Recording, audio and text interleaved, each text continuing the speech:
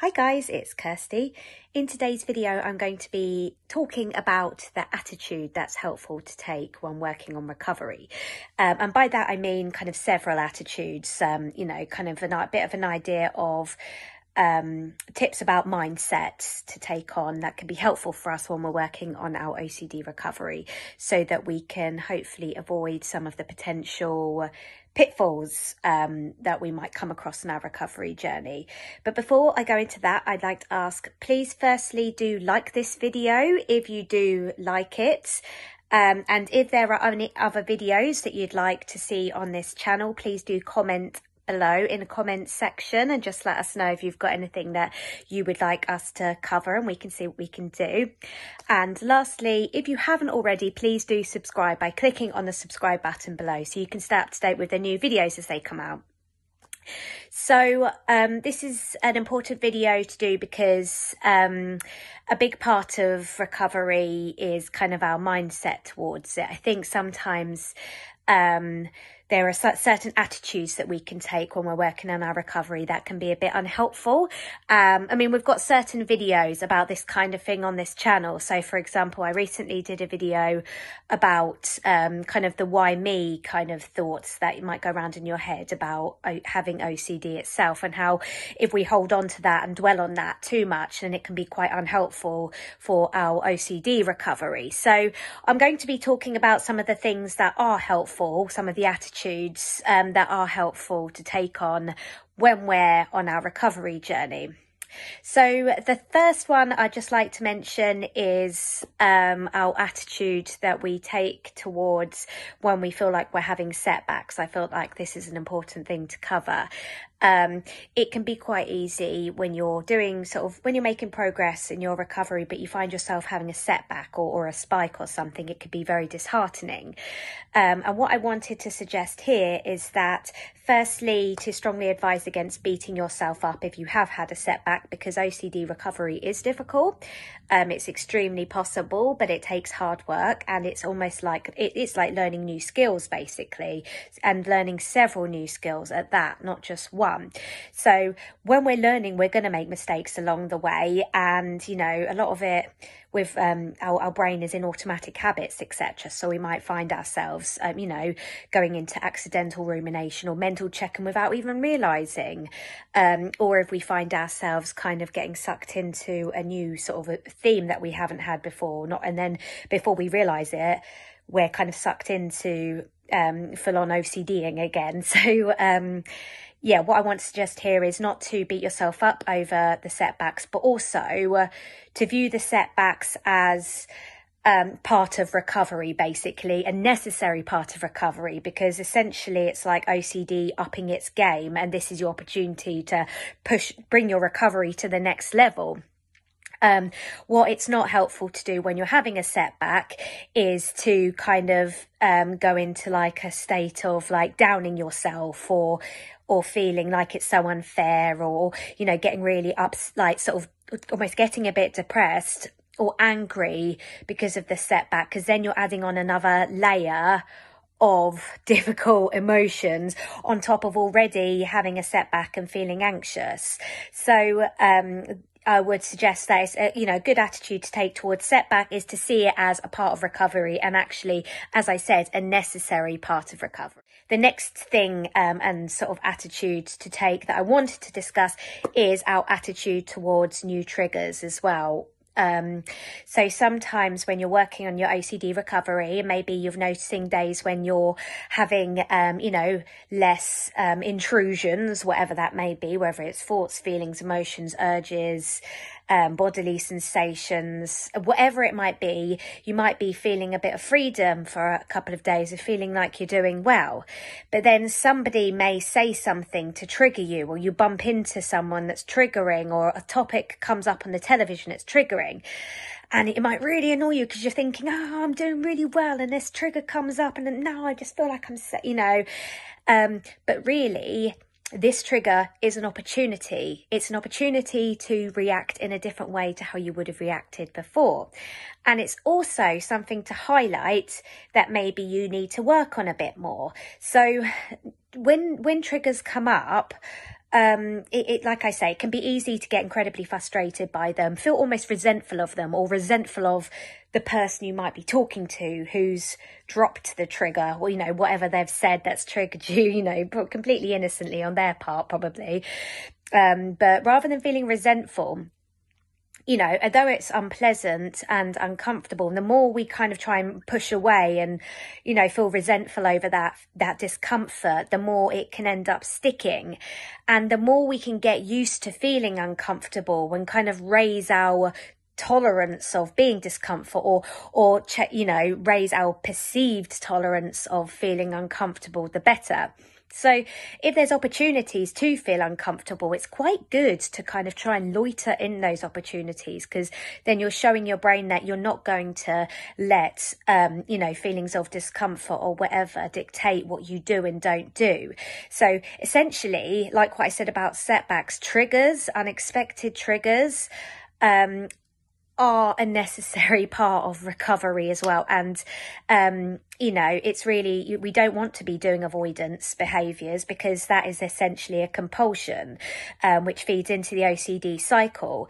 So if we start trying to view triggers as an opportunity to react differently, so yes, they might make us feel incredibly uncomfortable, but if we can, avoid asking for, perhaps avoid isn't the right word when I've just said it's compulsion, but perhaps if we can try not to ask for reassurance or confess or research or mentally check or go into rumination after we've been triggered, then we've essentially had a kind of impromptu exposure opportunity. And the more we can prevent the response, the better. Another attitude that it can be useful to take in our recovery, but I will kind of mention some other aspects to this as well to be careful of. But it's useful to have a degree of gratitude when we're working on our recovery, just from a perspective of that it can help us to reduce how much we might be awfulizing the situation that we find ourselves in with OCD. Because yes, OCD is incredibly difficult and we've suffered a lot with OCD, but it's useful to kind of, if we can reduce our kind of how dreadful we think it is just slightly, we can reduce our kind of how depressed we might feel about having OCD and our anxiety around having OCD itself. And ways to do that is being kind of grateful for the day and age that we live in, where we do have access to the internet, where we can research OCD. We can learn about different aspects of OCD, how it can kind of trip you up a little bit and what to be careful of, and get some guidance for recovery, and tips. We have YouTube, we have social media, which weren't around like 10-15 years ago necessarily. I mean, this YouTube channel wasn't around when I was at my worst with OCD, and I really wish it had been. But what was good is that there were other YouTube channels that did help me. And then through Instagram, I found OCD recovery, and I followed other OCD accounts as well. And I learned more about what I was dealing with. So that really, really helped me. So I think it's useful to have, a slight attitude of gratitude. That's very cringy. In terms of, that we're able to access some of the resources that we're able to access, especially 100 years ago, people wouldn't have known what they were dealing with. And more than that, God knows what would have happened if people confessed some of the thoughts that they might be having with OCD. That's not, obviously the case now, and we're incredibly lucky. That said, although just be careful, I don't want to sound like I'm trying to give out toxic positivity, because that's not something we want. Don't want to have to force positivity on ourselves. Some days, you just feel crap, and that's that. And that's the next point I want to move on to in a minute, actually. That's in terms of we can't, there are some days when we have to just accept not being able to accept. I'll move on to that in a minute. But yeah, just stressing the point of gratitude is really great, but we don't want to be sort of moving into toxic positivity. OCD is difficult. It takes a lot of hard work with recovery and patience, and that can be incredibly frustrating. So while it's useful to have, a slight attitude of gratitude, try not to force it upon yourself if you are really, really, you know, in having a really bad day, because you do want to be having compassion for yourself, which is a point that I will mention soon. So moving on to the next point that I said about some days accepting, not being able to accept. So personally, I found on my recovery journey that once I started to learn about disputing irrational beliefs, which we talk about a lot on this channel, you can view other videos about that. I found it very difficult on some days. I was almost trying to force acceptance upon myself. You know, oh, you know, okay, you have OCD or whatever. You still got a roof over your head. You know, you still got water to drink and all of that. But really, actually, there were some days where I just had to just stop. You know, okay, I've done my homework that I needed to do for my recovery. I've done my exposures. I've done my exercise, I've eaten well, I feel crap. Today I just feel crap. And sometimes we have those days. And it's useful to not get bogged down with that. You know, just accept that you're finding it hard to, you know, you're just finding it hard on that day to be positive, to work on acceptance of having OCD, and you just feel crap. But that doesn't mean that you're going to feel crap the next day. So don't beat yourself up of that day. You just can't accept it. You just can't accept it. Some days you just can't, but it doesn't mean that you won't have, you know, more oomph about you the next day. And, you know, that, and that's where sort of the mindful part of it comes in as well, is that, you know, some days are just tougher than other days. It doesn't mean that that feeling is going to last forever. The next day you might be feeling a bit better, or the day after that. And then you've got your strength about you to, you know, kick ass again. And then my kind of last point for attitude for recovery is, actually, this won't be my last point. This will be my penultimate point, my second last, is self-compassion. So with all of the points that I've mentioned, what really, really is helpful is having compassion for yourself. Like I said, OCD recovery is hard. Having gratitude when you're suffering with OCD is hard. Give yourself the benefit of the doubt there. If you're finding it hard to practice gratitude, that's okay as well. You know, keep trying. Yeah, just basic, you know, part of unconditional self-acceptance is having compassion for yourself. It's treating yourself as a worthwhile human being, regardless of, you know, how well you've done that day or anything like that. You know, say if you've had a day, you've been having a difficult day and you haven't managed to get the dishes done, but you managed to get a couple of other bits done. Okay, well, that deserves, you know, you deserve a pat on the back for that, because it's really difficult. So self-compassion is a really important part of the mindset that is needed for recovery. And self-compassion is really useful if you've had a slip up as well. So if you found yourself doing a compulsion or something like that, rather than dwelling on it and beating yourself up over it and thinking it's game over, it's helpful to kind of be compassionate towards yourself, acknowledging that you've been suffering. And if you do that, then you're kind of better to back yourself up to do better the next time, because you're almost being like your own kind of cheerleader here. And I know I said that compassion was going to be my last sort of part of mindset needed for recovery. But I think what's also really, really important is just don't give up. Basically, OCD is frustrating, uncomfortable. It makes you anxious, it makes you feel down, it makes you question yourself. It's really hard. And OCD can interfere with your recovery. It can make you confused about it. It can make you doubt your recovery. All of these things. And but you know, and recovery takes time, but don't give up.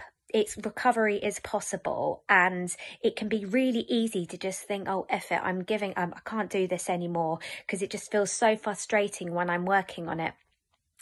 But you can sit with those feelings of frustration. You can sit with those feelings of discomfort as you're working on, you know, your exposures, as you're challenging, you know, the cognitive side, whatever cognitive model you might be using for your recovery.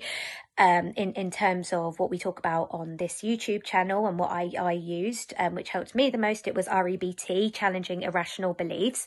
But whatever you're doing there, it just, you know, even if your OCD is shouting at you, still continue doing what you need to do, and you could reward yourself after by having a chocolate bar that you like or something like that. But don't give up. Even if you've had a really down period and you have had a couple of days of accepting not being able to accept, you can still get back on it, and you can still continue working on your recovery. Don't give up, because it's worth it, you know, and you might find that you're sort of in a period of where you're feeling a lot better, but not completely better. Keep going, because it can get better as well. And sometimes you can feel like giving up because you just feel really, really tired. But think about what's waiting for you on the other side if you just keep at it. Like, it's, you know, like athletes, for example, you know, when they're working on their training, there'll be some days that are more difficult for them for whatever reasons. But the more you keep going and, you know, you don't give up, the better. So just keep, you know, it's very important to keep the hope there. Rob did an excellent video on this channel where he talks about why hope is so important for OCD recovery. And I think that is such an important point. So, you know, keep going and don't give up hope.